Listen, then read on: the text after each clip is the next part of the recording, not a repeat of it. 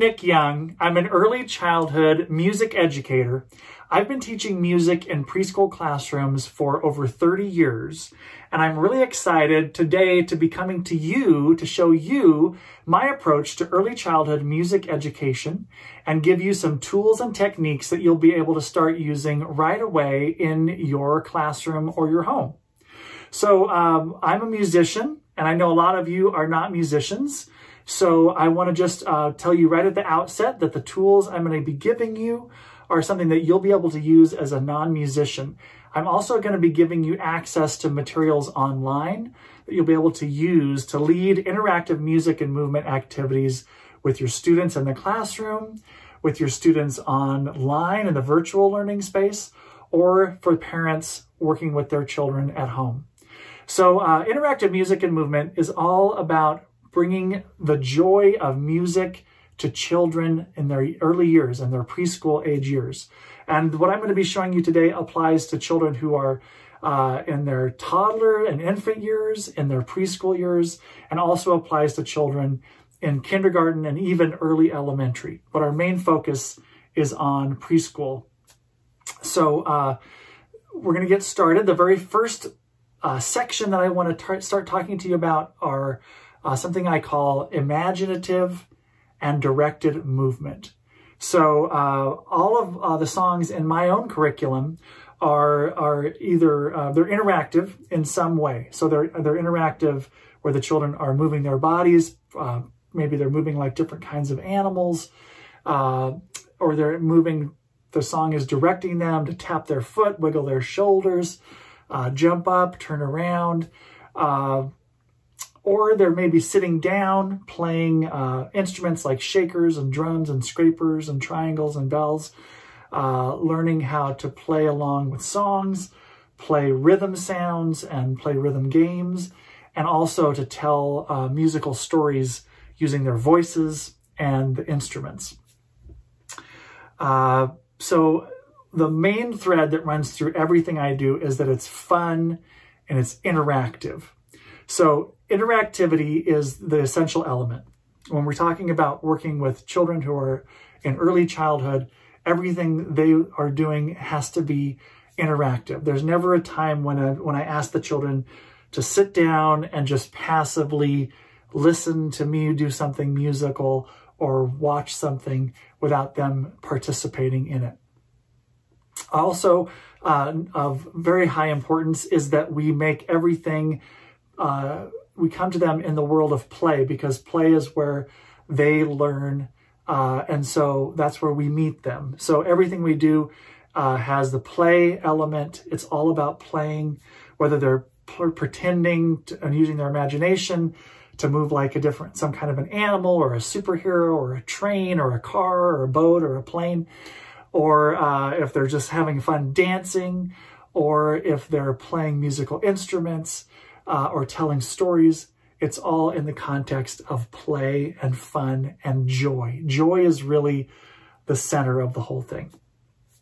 And the wonderful thing is that even though everything we do is intuitive and easy and effortless, the wonderful thing about it is that the children are gaining all these wonderful developmental benefits. So when the children are participating in these interactive music and movement activities, they're going to be having a developmental boost in their language development. That's huge. Children develop language through play, through music. And I know, us as adults, we know that it's easy for us to remember the lyrics of songs that we like, because we are learning those lyrics in the context of music and rhythm and melody. It's the same for children.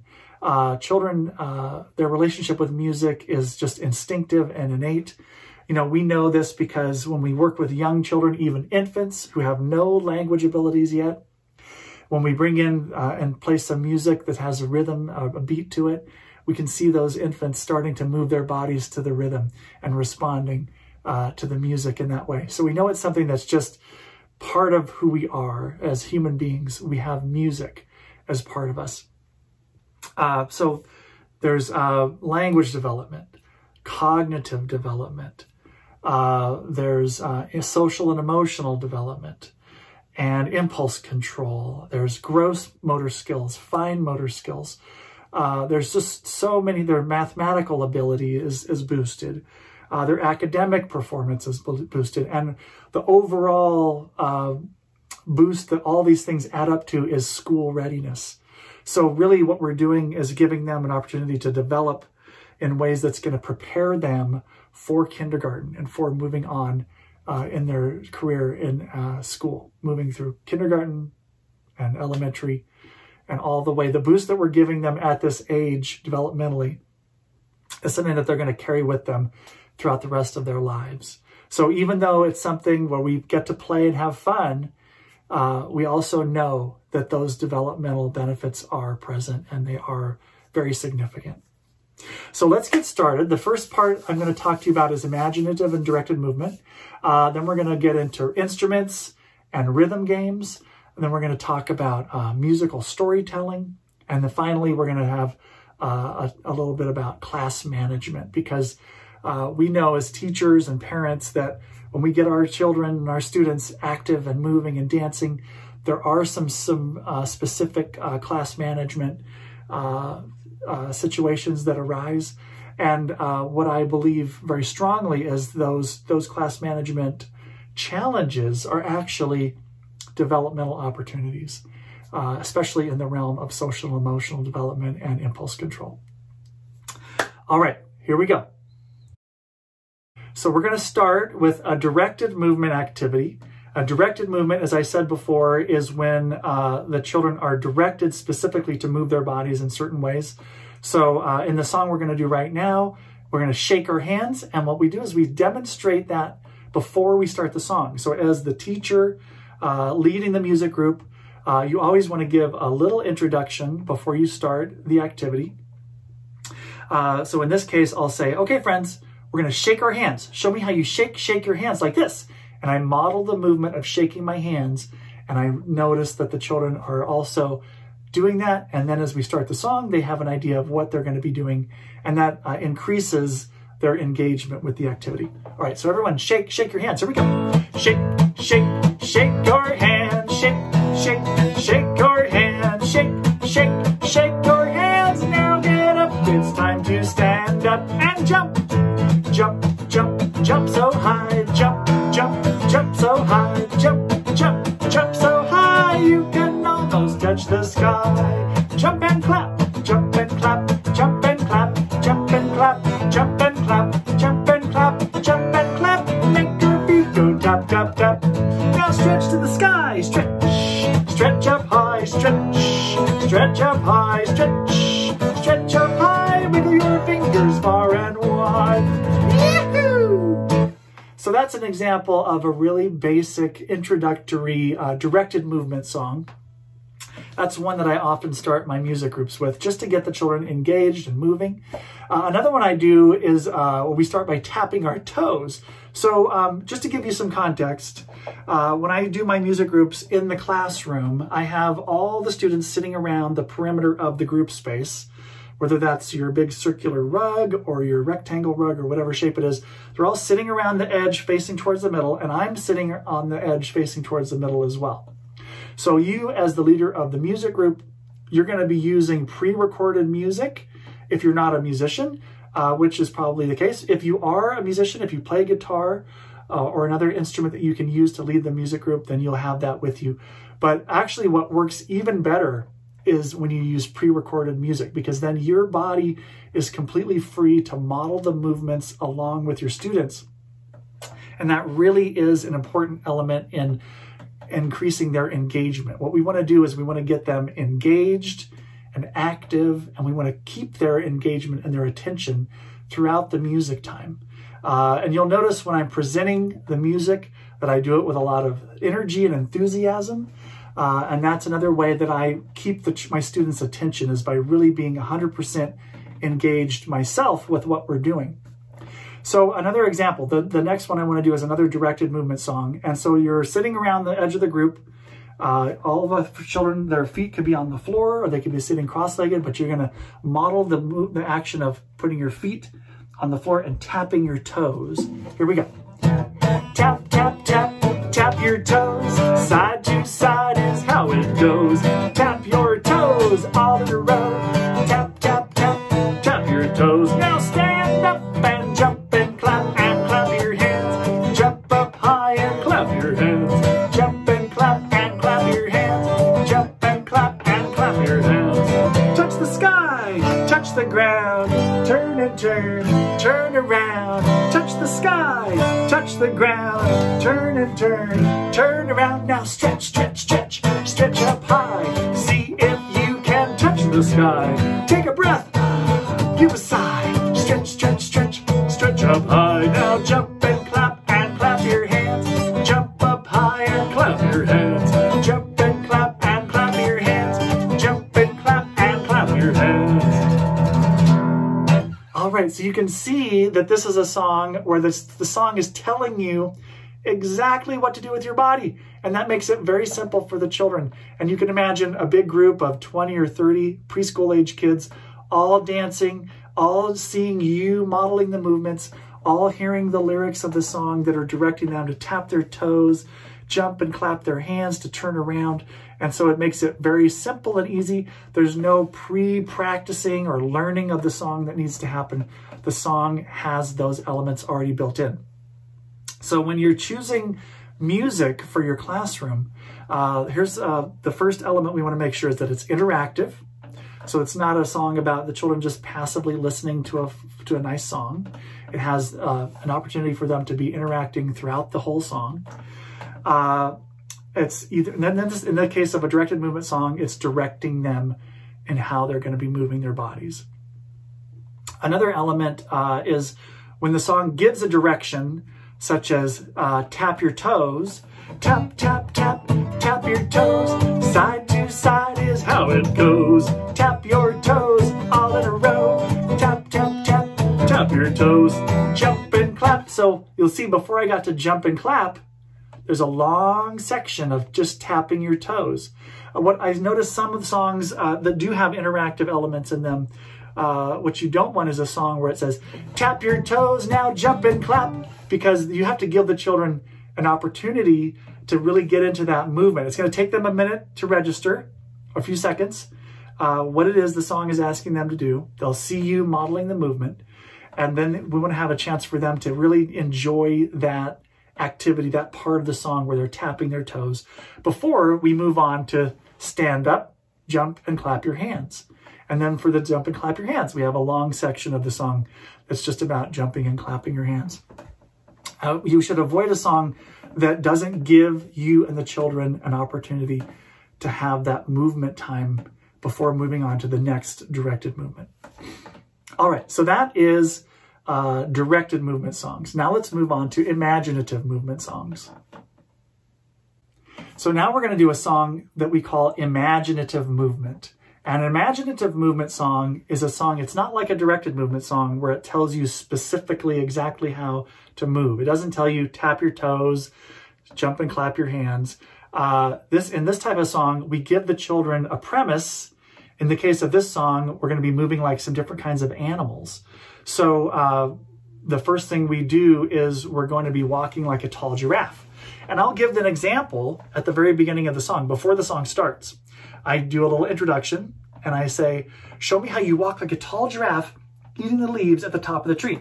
So I'm giving them some really specific direction on how to do that. But then for the rest of the song, all I'm saying is move like these animals. So it'll be walking like a giraffe, slithering like a snake, swimming like an octopus. And then you, as the leader of the group, will be modeling the movements.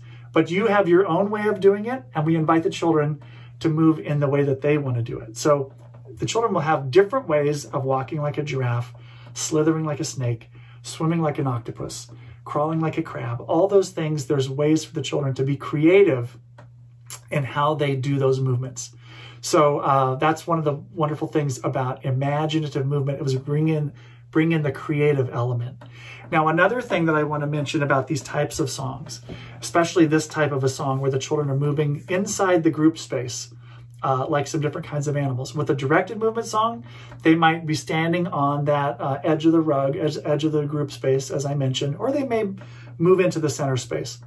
with this type of song, they're definitely in the space together. They're all moving. So imagine 20 or 30 preschool age children all walking like a giraffe, and they're all together. Here's where some of those class management challenges or opportunities for growth can come in. You can imagine with the children all moving together in the group that they might be bumping into each other, and they might be getting into a little bit of wrestling and that type of thing. So what we want to do is we just give them a tool before we start. We say, put on your invisible bubble. And we model that action of putting on our invisible bubble around our whole body.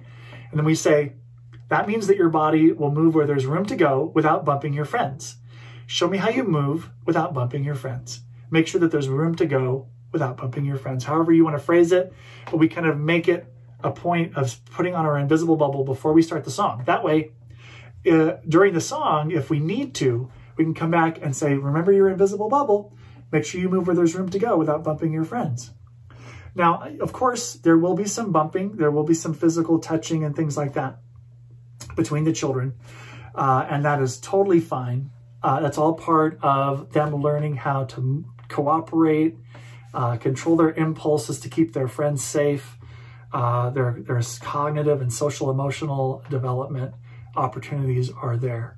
But if we see some children that are getting a little too physical with their friends, we have that ability to use that tool of the invisible bubble to help them to remember that we're doing this in a way that's safe for our bodies and for the bodies of our friends. So here we go. Let's try this song. And of course, we give the introduction. Friends, right now we're going to move like some different kinds of animals. The first one is a tall giraffe. Show me how you walk like a tall giraffe, eating the leaves at the top of the tree. Here we go. A giraffe has a neck that stretches to the sky. With his feet on the ground, he comes walking by, munching on the leaves at the top of a tree. A giraffe is as tall as an animal can be. Now slither like a snake. A snake likes to slither with its belly on the ground. Lets you know that he's coming with a hissing sound. Moves just fine without legs or feet. A snake is as low as an animal could be. Now swim like an octopus. Show me your long wiggly octopus arms. An octopus has 8 long tentacles. On a rock he can make his skin identical. Swims all around in the deep blue sea. An octopus as clever as an animal could be. Now you're a cheetah. A cheetah has fur that helps it blend in. Lying in the grass of the savannah plain. Runs so far, runs so free. A cheetah is as fast as an animal could be. Now you're a big whale in the ocean. A whale likes to flip its tail in the air, makes a splash in the water and takes a breath of air. Swims all around in the deep blue sea. A whale is as big as an animal could be. Now you're a lazy sloth.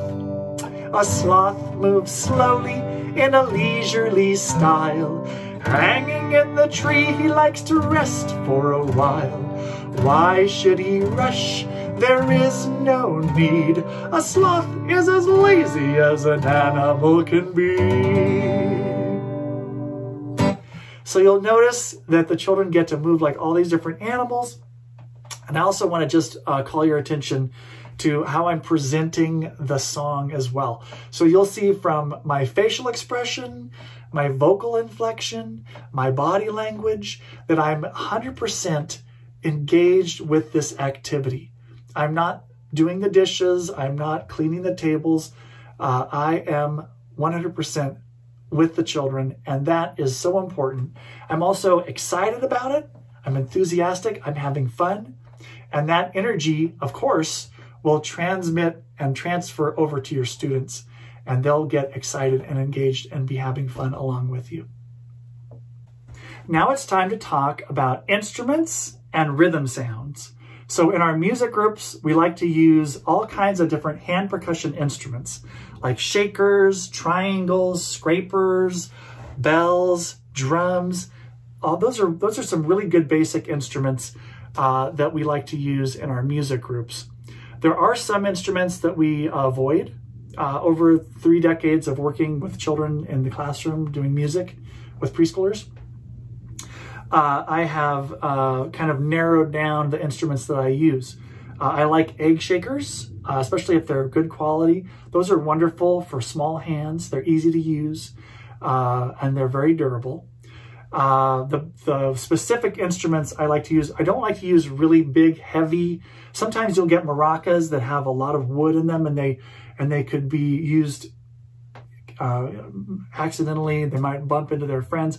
The children, if they're sitting, because when we're doing instruments, we pass out the instruments, we're sitting around the edge of the group, facing towards the center again. So we've done those imaginative movement songs and directed movement songs, and now we're at the point in the group when we're sitting back down and we pass out the instruments.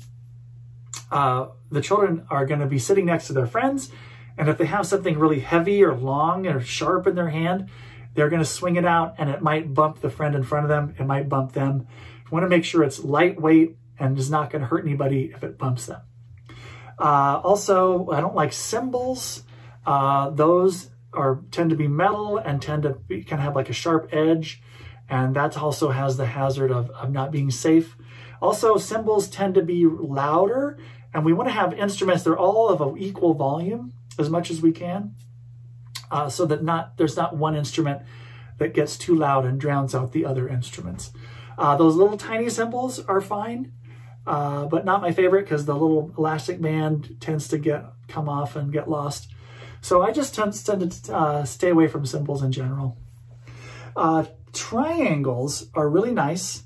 One thing you want to use is a triangle that has the handle with the string that's attached. In the case of this illustration, it's not attached. It's just looping around the metal part there. And a lot of triangles that you'll get are like that. They just have a loop that goes around, and what happens is that handle gets lost very quickly. So if you can find the kind where the string goes through a little hole in the metal, then it stays attached and you won't lose your handle as easily. Scrapers are great. This one those tend to be kind of big on the big, heavy side. There's also the smaller kind that you hold and scrape like this that are highly recommended. Bells are great. Make sure that they're durable and that the bell does not come off, because that could be a choking hazard. So make sure it's something that's going to stay stuck on there and be durable in that way. There's a lot of drums that you can find that are not strong enough to be used in the preschool classroom, because all these instruments are going to be heavily used by the children. So you want to find a drum that has a strong head on it that won't break too easily, because there's a good chance that the children are going to find a way to stand up on it or put a lot of force into it. And there's a lot of drums that you'll find that are supposedly made to be used with children that are just not durable enough, and that head will break, and then that drum is useless after that. So there's some good ones out there. Just make sure you get the good, durable kind. Okay, so let's talk about rhythm sounds. In this case, I have my rhythm sounds in my background. When I'm teaching in person in the classroom, I have rhythm sound cards. So I have all these 4 rhythm sounds in the form of a card, and I can laminate that and get it printed on colored paper so it's a nice visual. And I like to have 3 of each of the different rhythm sounds. So I have 3 tas, 3 TTs, 3 diggy diggies, and 3 toes. So the first sound is ta. This is actually a quarter note, but in our music time with the preschool children, we call it ta. And so when we're introducing these sounds to our students, we say this sound is called ta. And we say, how many dots does the ta have? And we count 1 dot. We say that means it gets 1 sound from your instrument. If you don't have an instrument, you can clap your hands, and that works just as well. But if you have an instrument, like some bells, you'll say ta. And we have all the children do that with us. One note about passing out the instruments. When I pass them out, of course, I have my students all sitting around the edge of the rug, and I just scoot them out across the rug to each of the students. And when they get their instrument, I encourage them to try it out right away and make some sound with it right away. I don't ask them to keep it quiet. I don't really see that that's necessary to say, here's an instrument, but don't play it. I just say, let me hear the sound right away. Okay, so when we play ta, we give it 1 sound, ta. Now we're gonna play a whole bunch of tas in a row. Here we go. Ta, ta, ta, ta, ta, ta, ta, ta, ta, and stop. Good job. Now T-T. Let's count the dots. 1, 2. 2 dots, 2 sounds. T-T. Here we go. T-T, T-T, T-T, T-T, T-T, T-T. And stop. Now diggy, diggy. Let's count the dots. 1, 2, 3, 4. 4 dots, 4 sounds. Diggy, diggy. Here we go. Diggy, diggy, diggy, diggy, diggy, diggy, diggy, diggy, diggy, diggy, and stop. And the last one is toe. 1 long sound. Here we go. Toe, toe, toe, toe, toe, toe, and stop. Good job, friends. Okay, so I want to just encourage you to get into the rhythm sounds. It's really fun. Don't be too concerned about whether you're doing it exactly perfectly right or if the children are doing it exactly perfectly right. It'll take a long time over a period of months for them to really start to learn these sounds. But what they're doing, in addition to all the other obvious benefits of learning how to read and play music notes, this is a wonderful pre-literacy activity. The children are learning how to recognize and read symbols from left to right, and that helps them when they start getting into reading words. But it's, you know, like I said, the children won't be playing these sounds correctly right away. So there's, you know, rare children who are really have an aptitude, and you'll see, wow, that child is just playing the rhythm just right, and they just get it. But for many children, this is something so brand new, and they'll just be making sounds with their instruments for a long time. But I'm not correcting them. I'm just continuing to introduce and lead the activities, and just knowing that they will come along in their own time, and they're getting a benefit along the way. You know, as I said, these activities are designed for preschool age kids, but they also apply to infants and toddlers, as well as kindergarten and early elementary age children. They're just very easily adaptable. So, you know, for instance, an infant or a toddler will not be interacting with this activity the same way as a preschool child might, or a kindergarten age child might. They're all going to have their own level of sophistication that they come to it with. And like I say, we just introduce the activities, we lead these activities, and the children are going to be, you know, coming to it in the way that's most appropriate for them to do at that stage of development that they're in.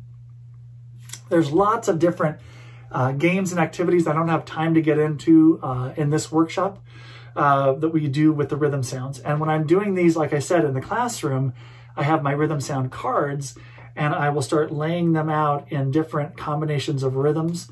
And we start growing our rhythms longer and longer. And as the children learn how to read them, we're playing these long rhythms. We're having the children help create new rhythms. We actually get into some physical games where the children are jumping the rhythms, jumping the rhythm sounds. So there's a lot more that you can get into as you get more developed in this area. So that is the rhythm sounds. Continuing with instrument time, here's a song that we like to use with our instruments.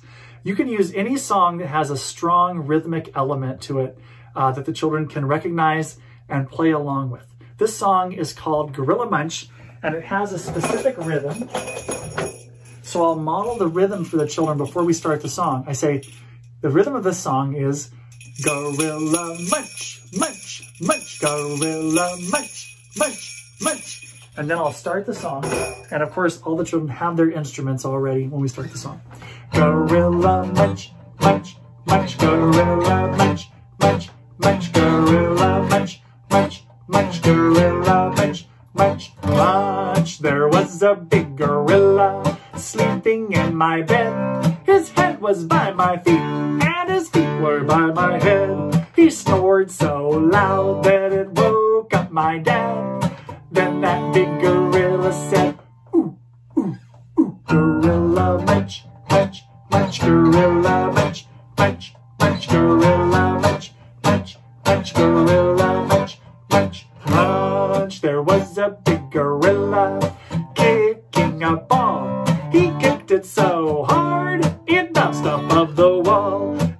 bounced off of the wall and it went up on the roof.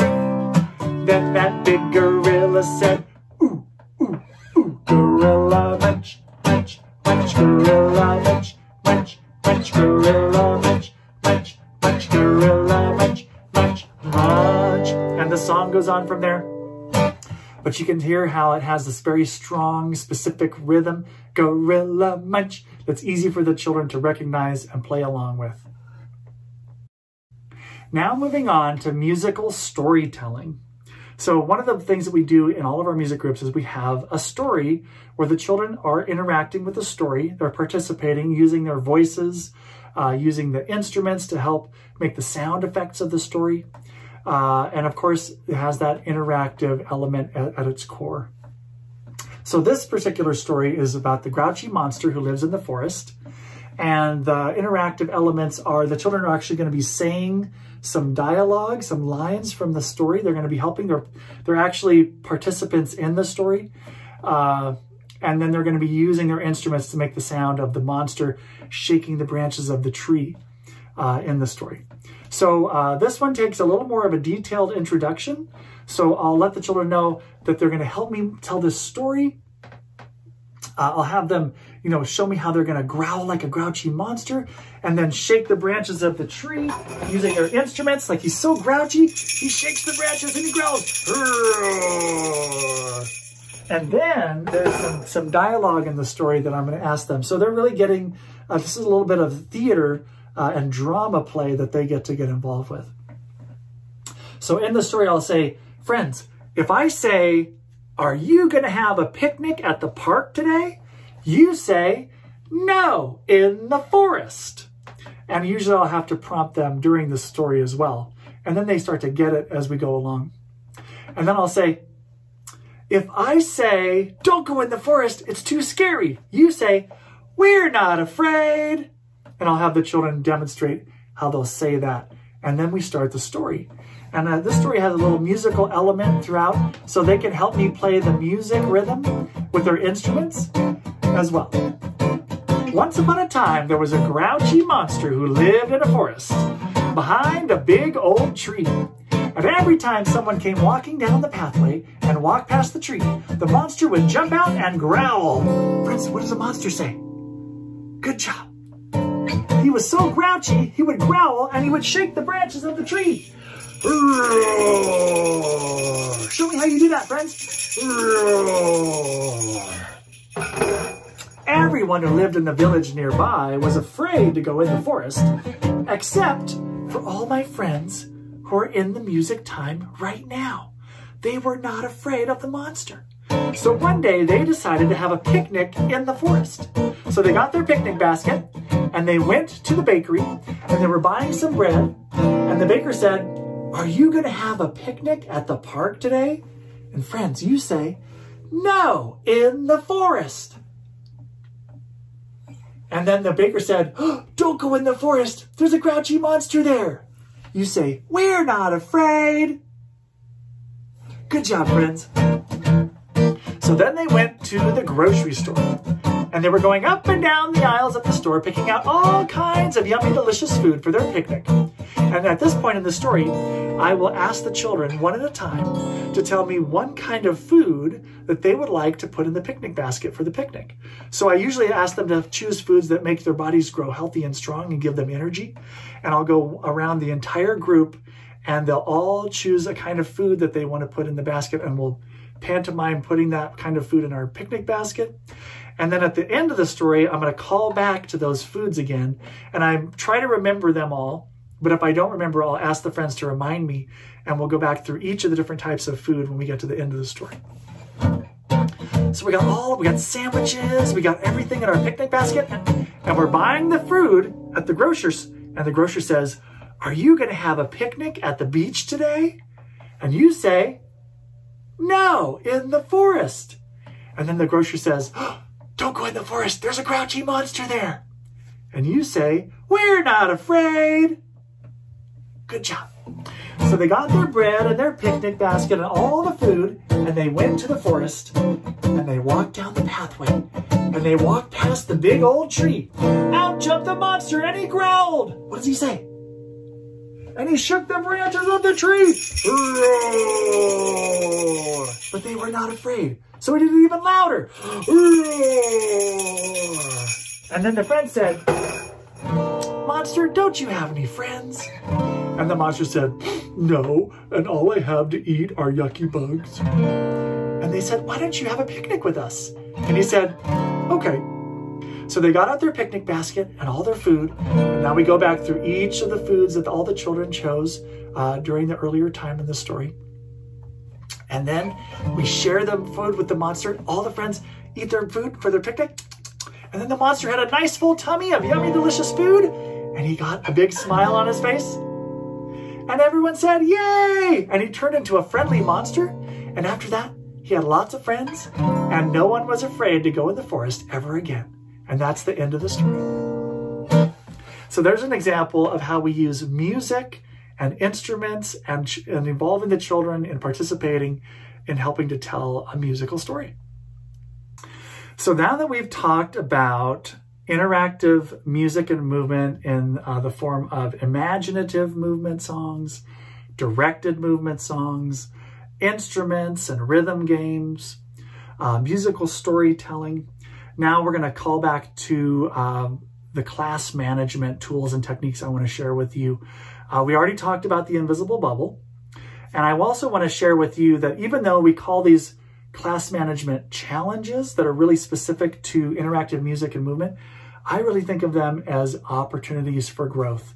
And the interactive music and movement group is really a powerful arena, a laboratory for the children to develop in so many different ways, including impulse control, social and emotional development, the ability to cooperate and work together in a creative way to make something wonderful, like a song or a story or play a game.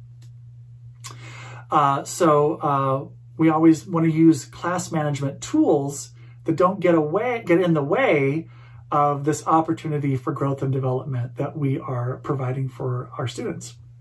So I like to use that invisible bubble. We say, put on your invisible bubble around your whole body before we start a song where we know the children are going to be moving around together in the group space. And then we'll call back to the invisible bubble as needed during that activity. So, of course, a little bit of jostling and bumping will happen during an activity like that. It's totally natural and normal and not a problem, as long as the children's bodies are safe. But if it does get into a situation where it's a little too rough, maybe there's two students that really like to roughhouse, and maybe that roughhousing is spilling over and bumping into other kids that aren't interested in that kind of roughhousing. We'll say, all right, make sure you have your invisible bubble around your whole body. And you might say, I'm noticing your bodies are bumping, so make sure you put on your invisible bubble and make sure you move where there's room to go without bumping your friends. And usually that's all I have to do to solve an issue like that. Really what is the most powerful class management tool that we use is just presenting really fun and engaging material and presenting it in a way that we do it with a lot of enthusiasm and excitement and energy.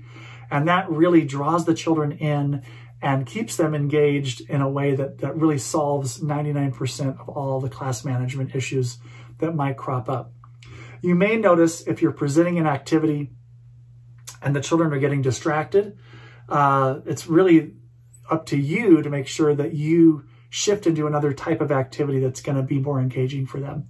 The first indication we want to take, okay, the children aren't engaged with this thing I'm presenting. You don't have to complete the song. Say you started a song or an activity, the children just are not into it. You're seeing they're like getting distracted. Maybe they're starting to get a little rough with each other. They're getting, looking at other things in the classroom. That means that the activity that you chose is not appropriate for that group at that time. And there's so many different factors that come into that. There's different times of day. For instance, in the morning, you're going to want to present more physical activities that involve a lot of moving physical exercise type of activities, because the children come into the classroom in the morning with a lot of energy in their bodies, and you want to help them put that energy to a positive, creative use. And that's why music and movement is such a great thing to do in the morning with your students. But if you're presenting music in the afternoon, as I hope you will be doing, you might notice that maybe the children just came off of the playground. They're back in the classroom. It's a hot day. They've been running around outside. They're sweaty. They're tired. It's a good time to do more sitting down stuff like instrument time, storytelling, call and response activities, finger play activities that involve, of course, interactive movement and interactive using their voices, but are not as physical at that time. And then a little later in the group, they've cooled down. They might be ready then for some more physical stuff like moving like animals and things. So it's choosing the right material for the group and noticing that same group is going to have different interests and needs that are going to be ideal for them at different times of day. Just there's so many factors that come into that, but it's important for you to be really aware of the group and let them guide you. You know, we don't want to force feed them something that's just not working for them at any given moment. We don't, like I said, we don't have to complete the activity. If I'm presenting an activity, a song, the children aren't responding to it, I do not finish that. I instantly shift into another song or another activity that's going to be more appropriate. And all of a sudden, my students are more engaged because I chose something that's appropriate for where they are at that moment. And that also, you know, factors like their age and all those things do come into play when you're choosing those activities for your students. Also, you know, you may have certain students who have challenging classroom behaviors. This is a wonderful environment for them to gain these skills like impulse control and social emotional development that are going to help them in all aspects of their life in your classroom and in their lives in general. You know, they're really gaining these skills and abilities that are going to be something that they're going to carry with them into their lives as they move forward. So what I do if I have a particular child, maybe they're new to preschool, they haven't really developed in a social emotional way where they've learned impulse control, and so they may be a little extra distracting to the group. They may be acting out in the music time in a way that's not really appropriate. I don't stifle that. I don't tell them they're doing something wrong, or I don't. You know, what I do is I first use the tool of doing something that's really engaging, so that I just, you know, I keep them engaged. I get them re-engaged by presenting something that's more engaging for them.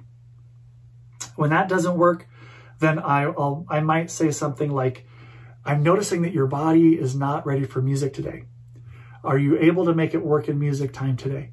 And usually that's all I have to say, because the children are very motivated to want to be in the music group because they really enjoy it so much.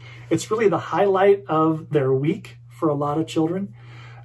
So it's something that they you know, they'll be asking, is it music time today?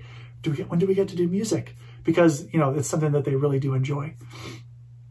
So they're motivated to want to stay in the group. And usually all I have to do is mention something like, please show me that your body is ready for music today. And what I don't want to do is I don't want to stop everything I'm doing. Like, say I've got this big group of children who are all engaged in music and movement time, and I have just one or two children that I need to do a little correction with on their behavior. I don't want to stop the whole music time, because then you're really losing everybody's engagement. You know, when you stop and you have to start specifically engaging with a particular child, what's everybody else doing? They're like, oh, what else is going on that I can get involved with?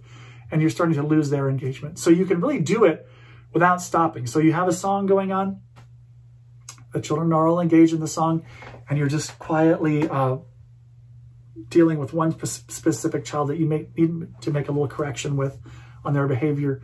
The first thing I normally will do is I'll say, oh, Johnny, I've got a special spot for you right over here. If they're next to somebody in the group that they like to wrestle with on the playground, and they're getting into something that's a little too physical, I move them over to a new space.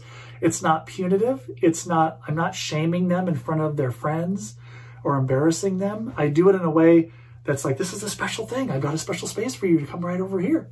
And all of a sudden I've adjusted the kind of the chemistry of the group, and all of a sudden everything's working better.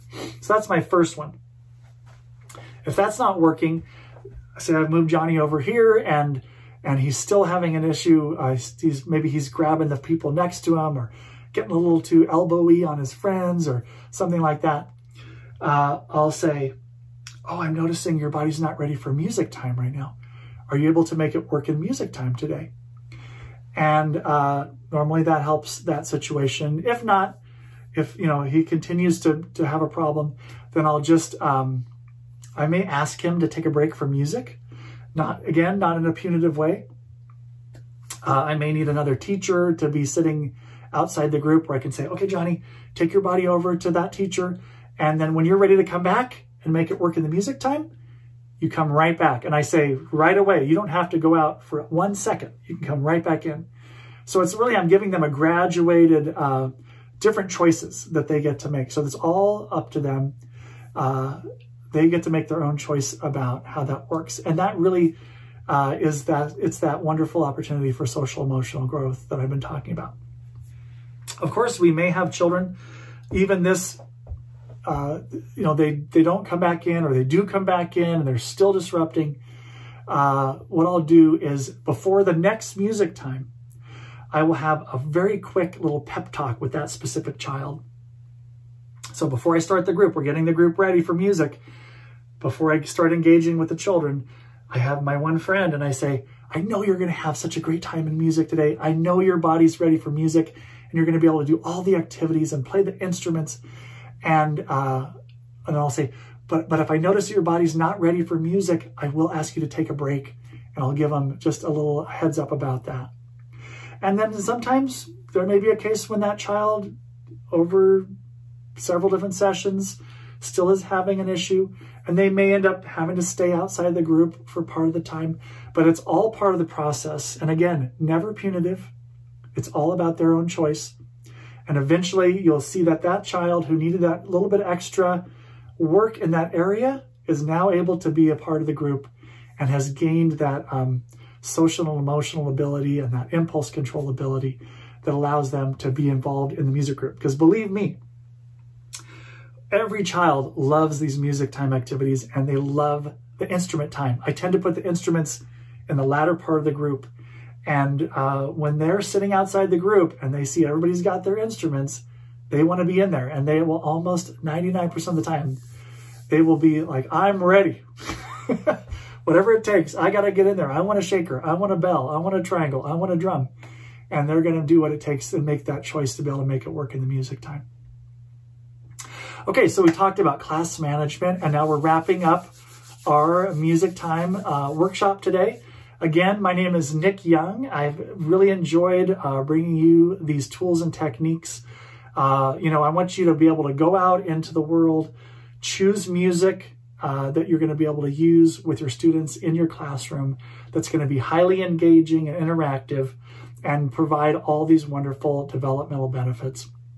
So this is a directed movement song where the action is standing on one foot and hopping on one foot. So before I start the song, I'll introduce it and I'll say, friends, show me how you can stand on one foot. Here we go. And I'll model the movement of standing on one foot. Stand on one foot, stand up tall, keep your balance steady and true. Now start hopping on that foot. I know what you can do. Hop and hop, turn around till you face forward and back. Raise your arms up to the sky, put both feet down again. Now stand on the other foot. Stand on one foot, stand up tall, keep your balance steady and true. Now start hopping on that foot. I know what you can do. Hop and hop, turn around till you face forward and back. Raise your arms up to the sky, put both feet down again. Now I know you're tired, I know you want to sleep, so lay down on the floor. Pretty soon you're fast asleep and you start to snore. Before you know it, the morning sun is shining in your window. Everyone jump up, get back to work. Ready, set, here we go. Yahoo! Stand on one foot, stand up tall, keep your balance steady and true. Now start hopping on that foot. I know what you can do. Hop and hop, turn around till you face forward and back. Raise your arms up to the sky, put both feet down again. Woo! All right, thank you, friends. you.